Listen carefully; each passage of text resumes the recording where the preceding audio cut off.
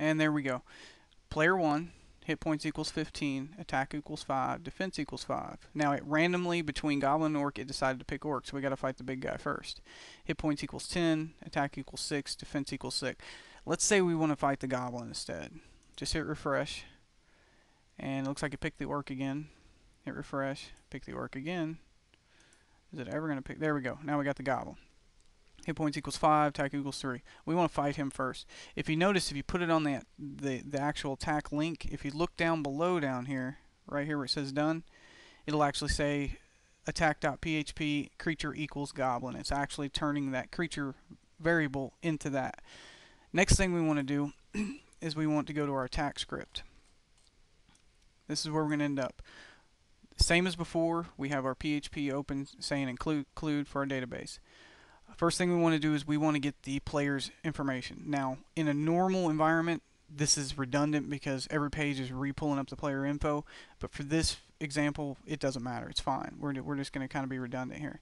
Now, also, once again, if is set get creature. Now it's saying if that variable get method is set, which we just seen that it was set, then it's going to make the variable creature get creature. So it's going to take this variable, creature equals goblin.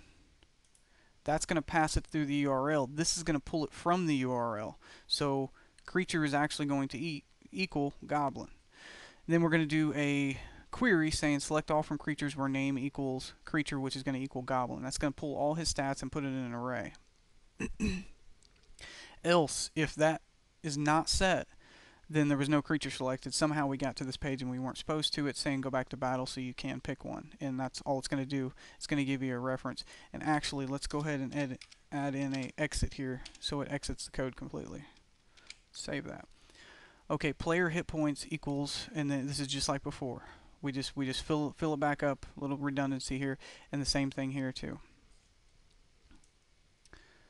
Now we start with the player's turn. Now we're going to actually get into combat. Let's do echo the underline just like before. Now this time we're going to make a new variable and call it player attack. We're going to do a random number. This is how you do random in PHP right here. Rand equals 1 through 20. Let's say it's a D20 where we're rolling a D20 for a dice. Plus we're going to add the player attack, the modifier of his attack that's in the database, which was what, 5? Then we want to have the creature roll a dice to defend. So the creature defense is going to equal same thing, random plus his defense. So then we do player info 3 name. We're saying print the name. Attack roll is, and then the player attack. That way we tell the player what he rolled plus his actual attack. The creature's defense roll is this. Next thing we want to do, if player attack is greater than creature defense, if the player's roll was higher than the creature's roll, then he hits. So we want to say player hits, player damage equals, and let's just say they both do D6 worth of damage. We could have put in there some damage modifiers, but that's for a later video. We're going to make a new variable called player damage, and it's going to equal random 1 through 6. New creature hit points is the current creature hit points, which we got from up here from the array, minus the player damage. So we're taking his, let's say he has 5 hit points, and let's say we did 4 damage, we're taking his 5 and minusing the 4. And then we're going to tell the player 4 points of damage. Now, if the creature is below 1 hit point, if new creature hit points is less than 1, if we've killed him, then we need to tell him the creature has been killed. Then we're going to do let's space this out so we can kind of see what we're doing here. We're going to do new query. We want to get rid of the creature. We've killed him. So let's delete from creatures where name equals the creature, which is going to be goblin or whatever it is. Limit 1. If there's 2 goblins in there, we don't want to delete them both. We only want to delete 1. You got to be careful here because if you have 2 goblins with different stats, it's not going to know which one. So that's when you can actually add in here where name equals creature and whatever that different stat is equals this certain number, equals this number up here. Okay, and then if something happens to where the query can't happen, then we want to tell us could not update creature. And then we want to say go back, you killed him. So we just put in a reference and go back. Now, else, so in other words, it says if new creature is less than 1, do this. But if it's not, if the creature's still alive, then we want to go ahead and minus those hit points. So we do another query, and this is actually going to be the first query if he's not hasn't been killed. Update creature set hit points equals the new creature hit point, where name equals creature. Now, and you can also do a limit one here if you have more than one.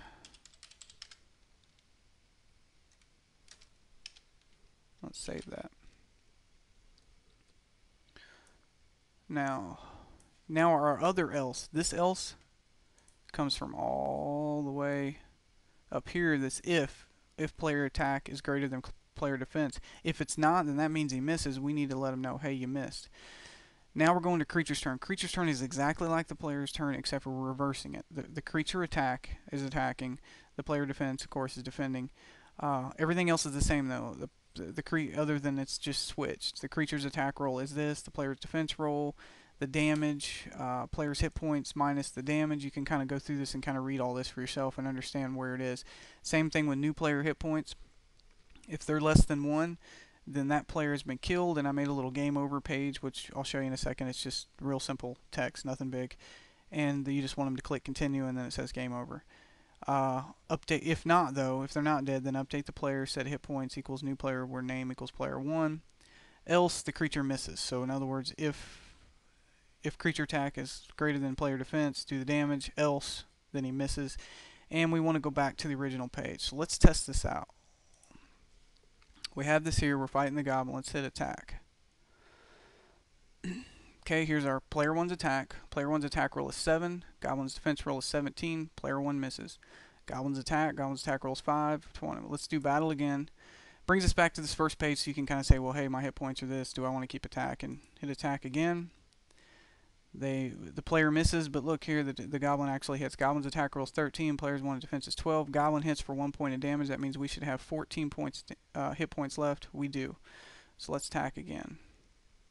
There we go. We hit the goblin for 4 points. He hit us for 3. He should only have, what, 1 hit point? Yeah, he's only got 1 hit point left. We have 11. Let's do another attack. We hit him for 1 point. He's been killed. We hit go back. Now you notice, now all we have is the orc left. So now you have to go through and fight the orc. And they both miss. Attack again.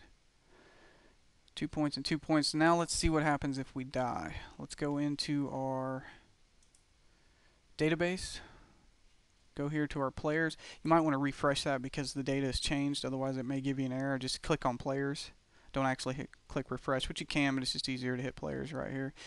And then hit this little edit button for player 1, or whatever player that you're playing with. And this will actually allow us to change our hit points attack. And if you do get killed, this is where you'll go to actually change it. Let's just give him 1 hit point. Next point dies. And hit go. And make sure you wait for this to actually update. And let's go back here. And let's attack.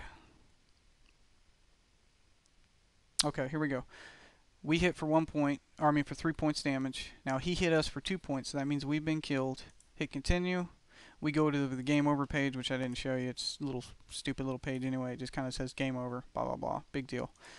And that's basically the game. Simple fight, defense type game. Super simple, nothing big, but this is kind of a basis of where you want to get started. You want to find what you want to do, and see from here we can add like, say, health potions. We can add a healer. We can add magic. Anything you want to this, and it's real simple because we're building off a main base of this. If you want, if I have enough people that say, hey, let's keep building on this, then that's what we'll do. We'll just keep building this and keep making it more and more dynamic till we have this really cool dynamic game. But if no one is interested in a game like this, then please let me know. We'll figure out something else. We'll do a little more like a market game. But I just need some input of where you guys want to go next with this. But and you know, if you want to keep playing, then you can just hit the creatures on your database. Go to your creatures table and just keep adding new creatures. And I'll kind of show you here how we deleted the goblins, and all we have is the orc left. And you can go in here and add whatever you want. And what we can do later is we can add experience and level up and all that good stuff. But that's basically the end of this video. In the next video, I'll kind of leave it up to the players where we go from there.